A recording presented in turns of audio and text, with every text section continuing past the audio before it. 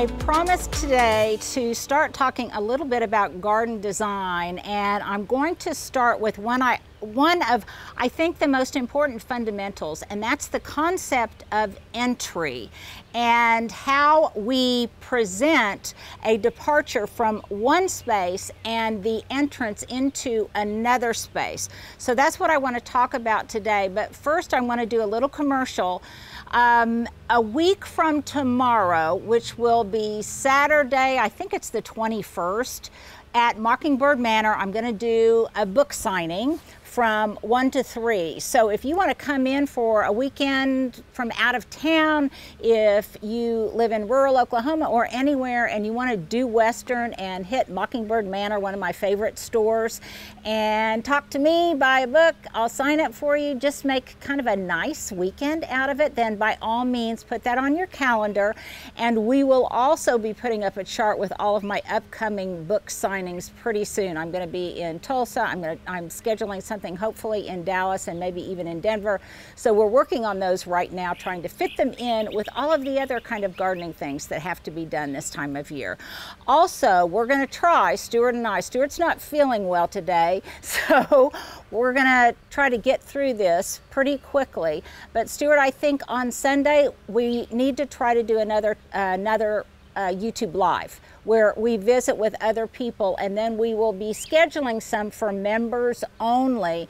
So that's because we had such overwhelming response last time. That'll give some of you an opportunity to kind of move up in the queue and have me answer your specific questions. But we'll talk about that more on Sunday. So today I want to talk about the concept of entry, which is one of those intuitive design principles that you already know, and all I'm going to do is just sharpen the point of your pencil a little bit. I talk about it in my book in the section appropriately entitled Entry, and you can see how this is how my entryway into the potager used to look, because this just aged out, the pergola aged out, and some of the roses did as well, as did these boxwood. I made kind of a more open conceptual change. This feels, it just feels much less confining, much less claustrophobic to me. The air circulation is better, and it's one of those kinds of things that while this design looked great at certain points in the year and ever so beautiful and dramatic, for consistency throughout the year, I found that this, with just the posts coming into the potager, is a much more long-lasting and I think handsome entry point into this kitchen garden. So what do I mean by entrance? Well, creating a really good entrance, and in this case I have used wooden pilasters. They define this space. They tell the garden visitor that we're making a change in tone, in mood, in function from one area of the garden into another area of the garden. It might even be, the most perfect example of that is the entrance up onto your porch or the entrance into your backyard. And what we want to do is make a very good first impression and be very welcoming.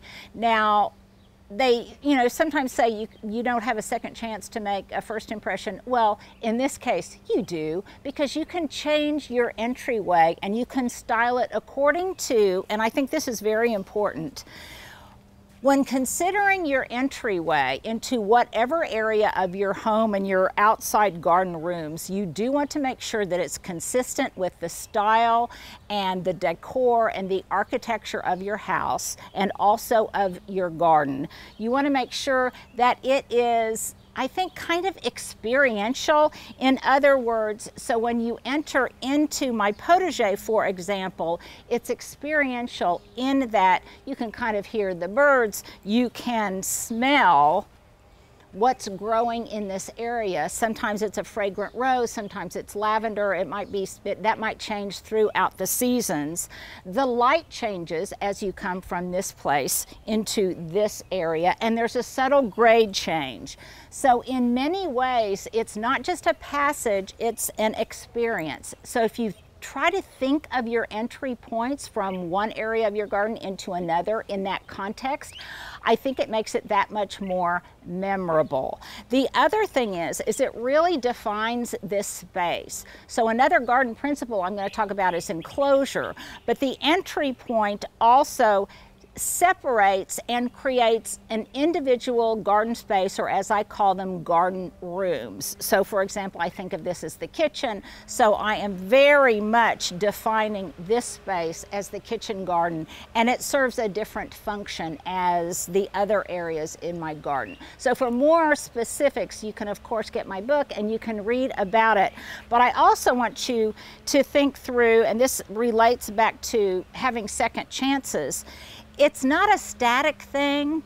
Now maybe in grander homes that might have, which would dictate a grand entrance with maybe some expensive statuary or huge expensive pots or something very, very statuesque and grand.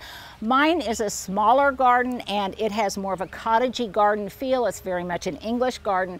And so I want that tone to resonate not only in the style of my garden, but definitely in the entrances. So consequently, my entrance features, in this case, these two large pots, can change over time. So these posts remain in place, but I can change up and express seasonality with what I put in these pots. I've got them elevated to make them a little bit more dramatic and a little bit more statuesque. So as I kind of go through these design principles, I want to show a project along with it. And one thing I did, I talked to you guys before about as a gardening risk worth taking, I just put a bunch of poppy seeds into these large containers, and actually they did much better than I expected, though the blooms are smaller and they are not nearly as impressive as they would be had I grown them in a garden bed, but because the winter was so dry they were having difficulty germinating there. So now I like these, but because we have had a rapid change in the weather, it got very hot very quickly, I'm going to make some changes. So I'm going to take out that plant support. Let me get in Stuart's way over here.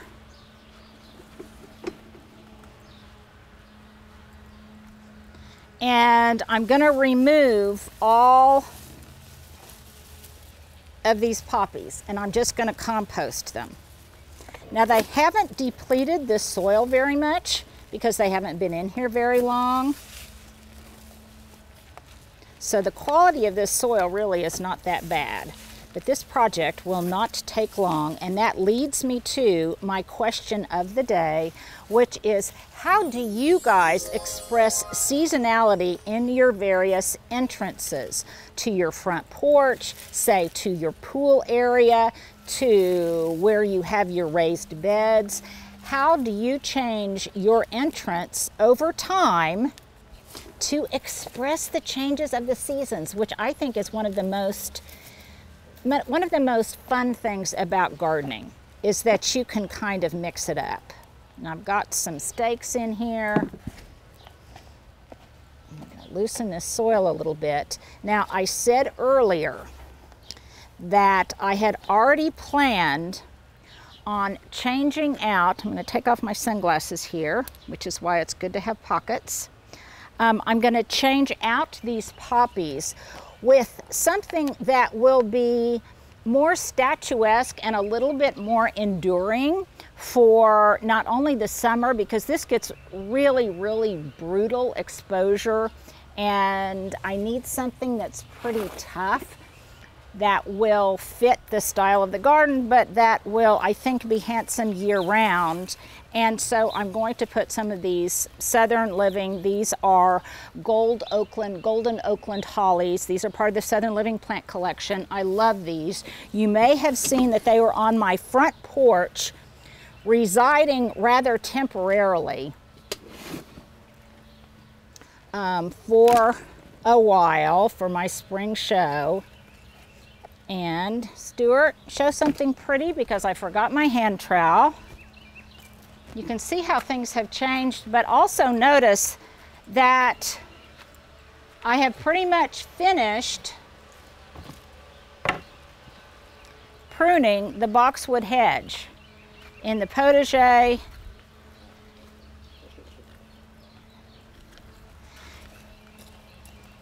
and I'm starting to transition out some of my cool season vegetables with some of my warm season vegetables. So I'm just going to loosen up this soil because I don't want to take out too much of it. I just want to take out enough to be able to introduce that holly.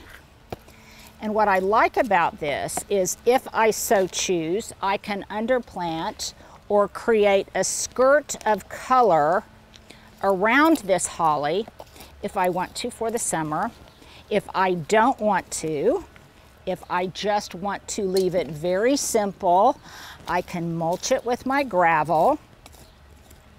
I can even, and this is something I'm considering right now for this summer and certainly for the winter, and that's, Stuart, don't you think it would be charming to have twinkle lights on these at nighttime going back into the potager? Oh yeah. You can tell Stuart's got kind of a rough voice this morning. Stuart, you're a trooper to be here when you don't feel very well. Always. Always a trooper. The show must go on, Anything Stuart. The show must go on. I love my job. I know you do. I know you do. It like this and feel okay. Yes, and I tried. Did I not try to mother you and take care of you, Stuart? You did. Yes. So, okay, so I'm just going to do a check on this and see how big this root ball is. And I'm going to guess this is going to be a rather compacted root ball. Well, maybe not too bad. Seen worse. It's seen worse. Okay, let me see. Now, I know some of you will say, oh, there's probably an easier way to do this. There's probably a more efficient way to do this. And there may be, but you know what? This is the way I do it. I know I'll get it done. And sometimes I practice what I call intentional inefficiency. Stuart, do you remember I do. what that is? And that's sometimes when I will be intentionally inefficient. In other words, I will require myself, I'm just loosening up this root ball, you guys, so that the roots don't grow in a circle. They grow and penetrate into the surrounding pot. But I'm intentionally inefficient, and I will make multiple trips, say back to my potting area or into the house or from the front yard to the backyard. And I do that for a couple of different reasons. Sometimes because multiple trips is easier in terms of carrying things because it's more lightweight and it's a little bit easier, but also because I track, most of you noticed I have an iWatch on, and I track my steps on a daily basis. And that helps me get my steps in doing something I really enjoy, which is gardening. And so instead of maybe walking on a treadmill or walking in the neighborhood, or running in the neighborhood, I can get in my steps in the garden. And I like that. So I call that something I call intentional inefficiency, which probably seems kind of stupid, but it works for me. It helps me stay in shape, and it helps me in my own way be productive and kind of kill two birds with one stone. Now this looks like there might be a lot of roots in here, and there are, but those are mostly roots from the tulips that I had in here. I want to make sure that I plant this deeply enough, but not too deeply. And I also want to make sure that I center it in the middle of the pot. loosen that up. Okay, now Stuart, can you tell, is that about in the center? Yeah, from this side it looks that way, yeah. Okay. It might be slightly to my Okay, right. so what I'm going to do is step back here. Oh yeah, it definitely is a little bit to the right. To your right. Yeah. Stage right. Okay, stage right. Okay, did that do it? It's better, yeah. But it needs to be even better? Slightly, like an inch maybe. Okay. How's that? That's pretty good. That's pretty good, okay. Now these are lightweight pots, you guys, and I can move them for the most part myself. And I've also added lots of perlite and things to this. This is new potting soil that I have added perlite to. And by the way, this may not be the most efficient tool to use for this, but it kind of works for me. And it was already back here. And I'm trying to do this quickly. It's a shovel. For Stuart. Yes, it's a shovel. It's the same thing. It's the same thing. It serves its purpose. You know what? We are just like cavemen, and we're finding our tools where we can get them. Okay. Now that's kind of located where I want it. Is it straight, Stuart? Let me back up a little. This is why it's helpful Well, sometimes. It's tilted. The top is to the right now. It's not straight up and down now. Okay, well, here's what I'm going to do. Oh, yeah. It's torquing. Stuart, it's leaning. There. Now it's kind of leaning the other way. Now. Well, in between the last two positions. There you go. Okay. The other thing is, you can always, thankfully, you can always reposition it after you water it, while the soil and the root ball and everything are still pliable and flexible. The other thing is sometimes the pot needs to be torqued a little bit. That's true, too. So, Sometimes you gotta put a big piece of tile under the pot. sometimes, I know, Stuart has helped me do that more than once. He speaks from experience. But even doing this in a rather inefficient manner, it still didn't take that long, did it, Stuart?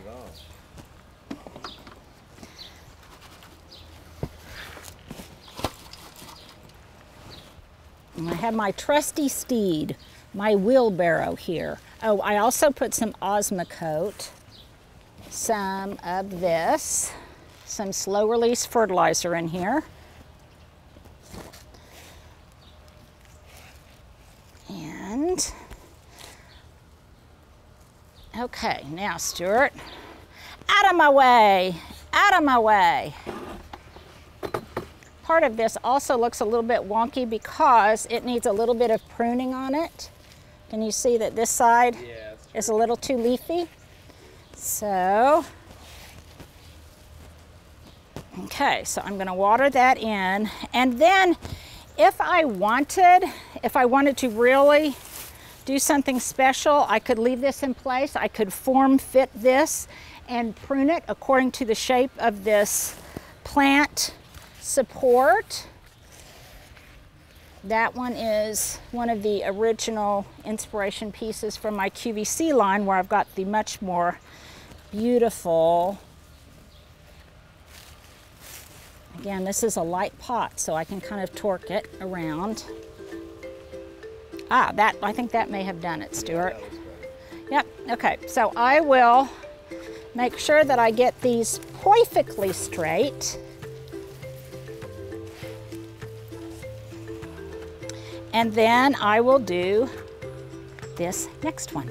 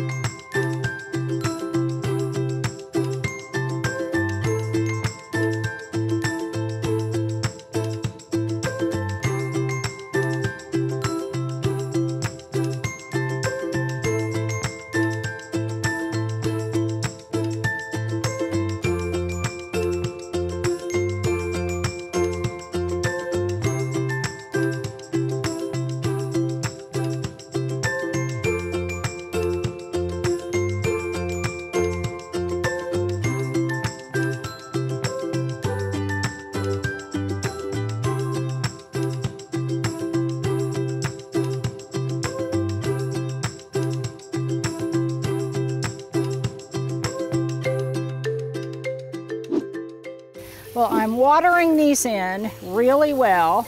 And again, if they need a little bit of torquing or adjusting, I can do that while it's still wet. And I will also probably, Stuart, if you don't mind coming up here, look at how, see, the soil will begin to settle some. And after it settles, I might even have to add a little bit more around the perimeter because I don't want that root ball to be exposed. Then again, I might wait and see if I'm going, at least for a short period of time, see if I want to underplant this with some seasonal color. What do you guys think? Thumbs up on seasonal color, thumbs down, and just keep it more classic looking.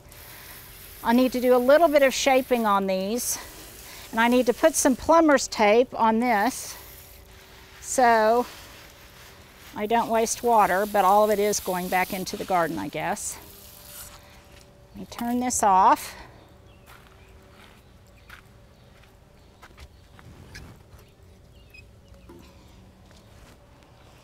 And you can see how different it looks now.